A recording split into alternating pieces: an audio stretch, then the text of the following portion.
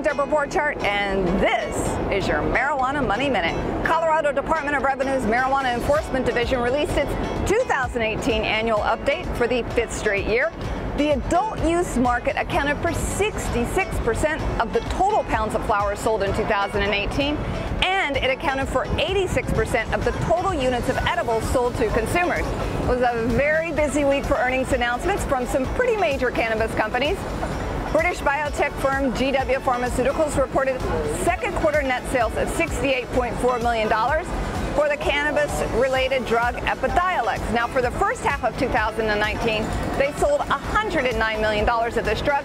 The good news sent the stock higher, but the even better news is that 12,000 patients are taking this drug and having good results.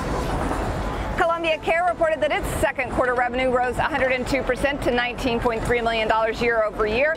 That was up 50% sequentially. GrowGeneration reported that its revenue was up 172% year over year to $19.5 million. Their same-store sales jumped 23% over last year as well. CV Sciences reported revenue of $16.9 million for the second quarter. That was an increase of 36% over last year. They have had 14 consecutive quarters of sequential revenue growth. Cronos Group reported that its net revenue jumped 202% to $10.2 million in the second quarter.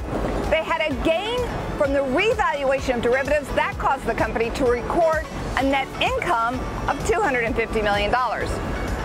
In acquisition news, TerrAscend agreed to acquire 100% of Ilera for between $125 and $225 million. That is going to be paid in a combination of cash and TerrAscend shares.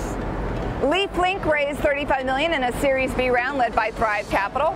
Henry's Original closed on a Series B investment of $11 million led by New York-based Merida Capital Partners.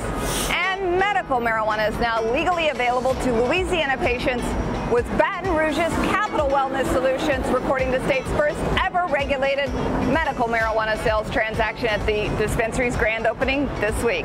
And that's it. I'm Deborah Borchardt reporting for the Green Market Report from Times Square.